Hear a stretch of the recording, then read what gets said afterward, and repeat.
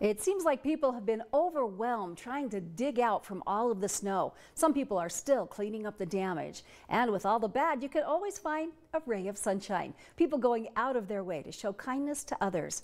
I talked to one good neighbor in Pocatello who saw the need and jumped right in. I woke up and we didn't have power.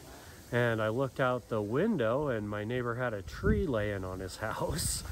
And I thought, you know, I can go help with that. I have experience with saws. So I went over, knocked on the door, woke him up, and I cut the tree for him. And it got me thinking, there's got to be more people that are worried about this exact situation.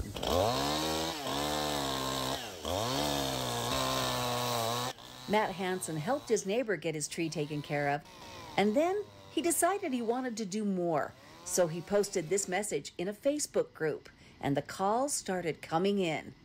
A lot of people reached out, and I was able to go out in the community, and I got to help some folks that might not have gotten help otherwise. He says by serving others, he was really the one that got the blessings.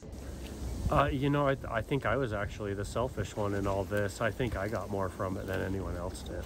So far, he's helped about 15 people clear the mess off their property. Is he always like this, helping other people? Yeah. Yeah. Oh, yeah.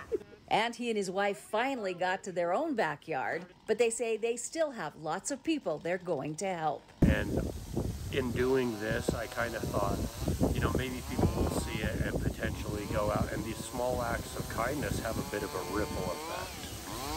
And he hopes this message of kindness keeps branching out. It's a simple act. It's a simple act. Just do something small. It doesn't cost money, and you never know what it can lead to. And it is so great to see the community reaching out to help each other. It seems like every time you go out of your way to help people, good things come back to you.